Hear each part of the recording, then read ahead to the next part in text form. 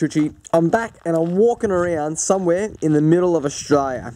Now, keep watching because I bet you've never seen anyone do this before. Using New South Wales, a state of Australia, as an example, it is estimated that over 7,000 animals are killed per day as a result of vehicle collisions, meaning that annually over 2.5 million animals are killed just alone in one of Australia's smaller states. But seriously, Chuchi, any Aussie will tell you that the carnage is happening in the middle of the remoteness of Australia. Well, right, Chuchi, I'm out here in the Australian outback on a really remote road. Now, it's absolutely amazing to see the amount of carnage which is happening out here on these dirt roads in the middle of Australia. And what I mean by carnage is the amount of wildlife which have been hit by cars, the amount of roadkill that there is. I've just come along this stretch and it's about maybe 25-30 kilometres long. And I'll tell you what, I've been counting hundreds of native wildlife just dead on the side of the road. And you're probably thinking, well, what's the extent? Well, I'm about to show you. And this is exactly what I mean. See, Chuchi, out here, everything's getting hit. This here is the Eastern Grey Kangaroo, and he's probably just been hit this morning. Now, out here, there's two things that can happen. Either A, the wildlife gets hit and dies, or B, the person driving the car veers off, hits a tree, goes into a gully, or they're killed. You know, at the end of the day, with wildlife and vehicles, there's no easy match, you know, they don't exactly mix. But you can just see the absolute extent of what's happening out here in Australia. And it's unfortunate, you know, it's unfortunate to see this. See, this guy here, he's probably been sitting here the last couple of days. That sun's got to him, and it doesn't smell too good either. And you can just see what happens, you know, the crows, foxes, feral pigs, everything will get stuck into these animals. So it's not exactly like these animals are going to waste, you know. They're going back out into the environment. It's the whole ecology of things, I guess. Yeah, look at you, mate. You have been absolutely hammered. But there's a technique I'm going to be showing you today on how to catch a specific animal. Now, the funny thing about this animal is he's a native species, but he's what I think is the hardest species to catch out here, particularly on the open plains.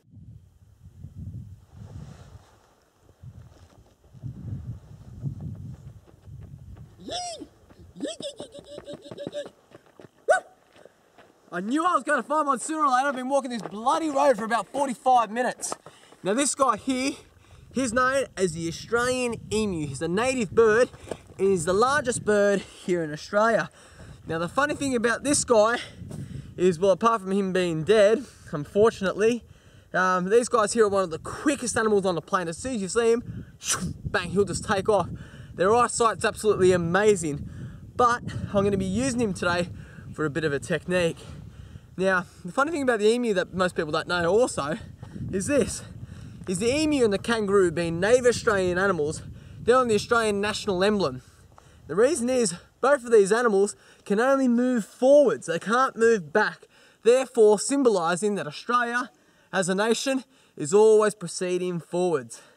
Not bad, mate. Well, you're not moving anywhere, but yeah. Anyway, the technique that I'm going to be showing you today is exactly what the Native Americans used to use to catch bison. And what I'm going to be doing is incorporating myself into this animal. Now I'm going to gut this animal out, I'm going to take out everything inside of his body, and then I'm going to wear him a little bit like a coat. And I'm going to be using it to get closer to other emus. And hopefully I can catch you a live emu, no worries at all.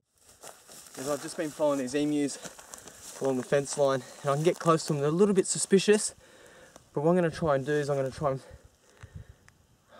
run.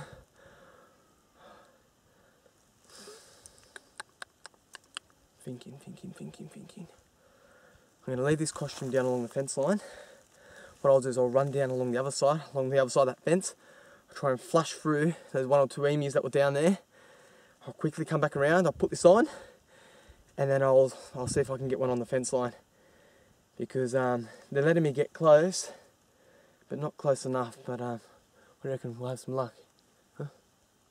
No. I'll do it that way. I'll do it the other way. The other way's better. Yeah. Alright, let's go. Yeah, well, don't laugh because these are the only chicks that I pick up. But yeah, anyway, what happens next is just another example of being determined, being in the right place at the right time, and understanding an animal's behavioural movements in what I like to call a 2D environment.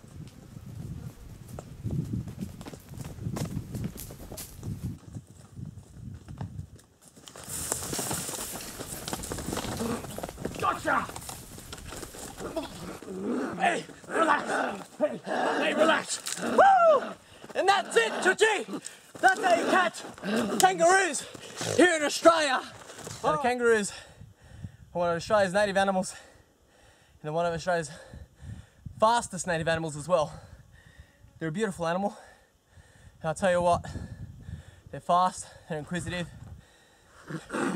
Oh, don't kick me! Oh. Alright, relax. Settle down, settle down. Settle with me. Don't kick me. Don't kick me. Now, Skippy, I'm about to release you, alright? So you just relax. Now, you saw the technique that I was using, incorporating myself a bit like an emu. I was unlucky. It's very unlucky not to get an emu. But out here, it's all about surprise. You never know what you're going to get. And in this case scenario, I've got a kangaroo who really wants to hit me bad. You're okay, mate, I love you. Now, with all the captures, what's most important is that you release the animal. It's vitally important. Okay, mate, we'll go over here and I'll release him. Now, the best thing about catching any animal is also being able to release it back out into the wild. And in fact, that's what makes me happier, is the release. All right, mate, go. Woo! The Eastern Grey Kangaroo! Go, Skippy! Woo! It's absolutely beautiful out here. And that's it, you know. When you catch a wild animal, the best thing about it, Chuchi, is being able to release it back out there into the wild. Let him do his thing. Look at him, look how happy he is. Keep running! Amazing, amazing. All right, mate. Well, thanks for your help. Tell you what, it weren't bad out there. Yeah. Well, no, look, I told you before, over there on that fence line was much better. If we would have went to where you said, we would have got nothing. It doesn't matter. It doesn't matter which way the sun was going. I could see where the sun was going. There was enough shade there for me to hide. Hey, relax, alright? It's enough out of you. Keep it settled. This way.